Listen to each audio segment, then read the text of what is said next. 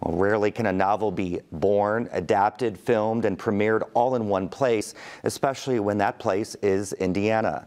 But for Bloomington author Michael Koryta, there was no other option for the screen adaptation of his book, So Cold the River. Callie Lichter has this story. When Michael Koryta was 8 years old and visiting the West Baden Springs Hotel in French Lick for the first time, he couldn't dream of the journey that visit would take him on decades later. At the time, the building was in ruins and structurally unsound. But that visit, and more over the years as the property was restored, begged a question. How it came to exist, why it went away, and how it came back. That question sparked a ghost story that would ultimately lead to Koryta's novel, So Cold the River, which is loosely based on the hotel and its history. The book was published in 2010, but there were issues adapting it into a movie. The moment I thought that it would not be a movie was when I heard a Hollywood studio tell me that they could build it on set and keep it in LA and film it out there. For Koryta, having the movie filmed anywhere but the West Baden Springs Hotel was never an option. He told the studios, "No, you can't. You have no idea what the story is about." So Koryta turned to Pete Yonkman, president of the Cook Group, which funded the restoration and runs the hotel. And Yonkman knew just the company that was willing to film everything in-state. And then I had the opportunity through Pete Yonkman to meet Zach Spicer, who is this guy who's insane, and he thought movies could be made in Indiana, and really good movies could be made in Indiana. The CEO of Pegasus Pictures, Spicer said that the opportunity to adapt the novel hit home. After sitting down with Yonkman and Koryta, the team got to work laying the foundation for the screen adaptation. Mr. Bradford, my name is Erica Shaw.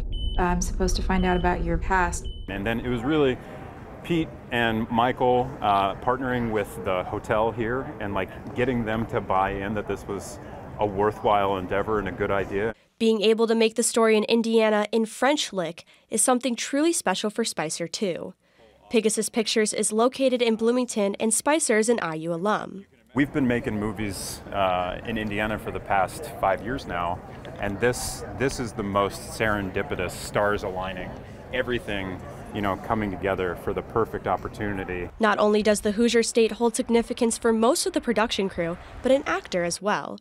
Andrew J. West, who plays Josiah Bradford in the film, was thrilled to be in an adaptation of a novel he admires. For that same experience to also be taking place in my home state, and for it to be such an interesting, complicated character that I get to play. I mean, all those things have made for an entirely unique experience. The journey that So Cold the River has taken Koryta on for years is finally over. My version of it is done.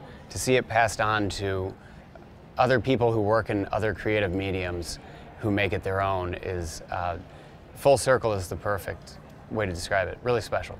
And after years of persistence, Koryta accomplished what every Hollywood film studio told him he couldn't do: make his film on location in Indiana. I have a little flyover state kid chip on my shoulder, and I don't mind admitting at all that it's really special to say, no, we did it here, we pulled it off here.